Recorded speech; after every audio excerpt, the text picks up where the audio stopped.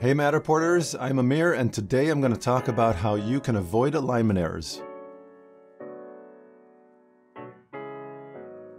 Every 3D scan you capture with a supported camera is aligned or placed in the proper location relative to other scans.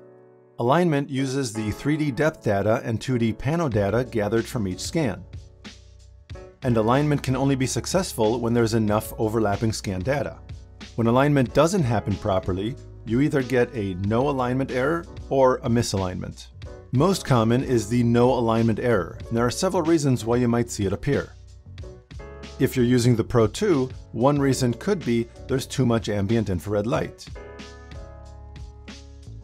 Unlike with other supported cameras, the Pro 2 uses a pattern of infrared light to capture depth data used for alignment. Environments with too much ambient infrared light from the sun make it very hard for the camera to tell what's actually out there. And as a result, very little depth data is captured. Imagine you're building a puzzle. Every scan position is another piece of the puzzle. If your environment has too much sunlight, direct or ambient, the captured puzzle piece won't get properly built, and therefore you won't be able to connect to the other pieces of the puzzle. Another common reason for no alignment is not having enough overlapping data between scans. The Matterport app has to find enough similarity in the captured data to properly align the scanned positions. And oftentimes this error happens because there's just too much distance between scan positions. In tight situations, such as around corners and through doorways, even shorter distances are recommended. It's also very important to mark mirrors as soon as possible. Mirrors can cause alignment problems because the app assumes there's actually another room reflected on the other side of the mirror. You may also see a low overlap message. This only means there aren't very many overlapping alignment points, either due to having too much ambient sunlight or the distance between scan positions.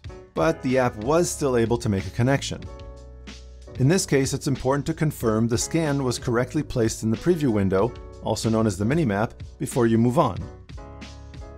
Misalignments are much harder to spot than a no alignment or low overlap error because there is no error message.